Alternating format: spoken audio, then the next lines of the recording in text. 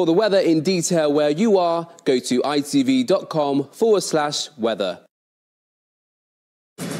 Monday, 4th of March 2019, live from Television Centre in London.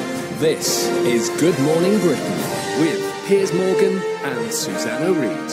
Reminder, you can see a picture of Susanna grimacing at me on my Instagram, the Piers Morgan. And you can see probably a nice smiley picture on Susanna's Instagram, which is Susanna Reid 100. 100. Are there really 100 of you out there on Instagram? No. Why'd you call yourself 100? Just because? No, but why? Seriously? I don't think there was anything behind it other than that was my Twitter name. So weird, though, isn't it? Call yourself Susanna Reid 100. Is it not weird to call yourself the Piers Morgan? No, no. It's a statistical fact. Ego Central, the Piers Morgan. No. Makes perfect sense. OK. Anyway, you can follow us there. Lots of glittering pictures.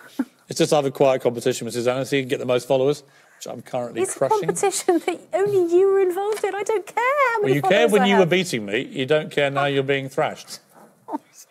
It's go to the news. Good to be back. Come on.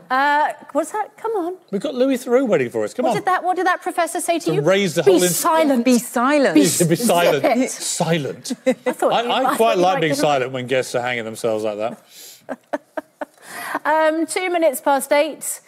Good morning, Britain. Our main news this morning is that the Home Secretary Sajid Javid is going to meet police chiefs this week to stop what he calls violence of knife crime. No one's going to disagree with that.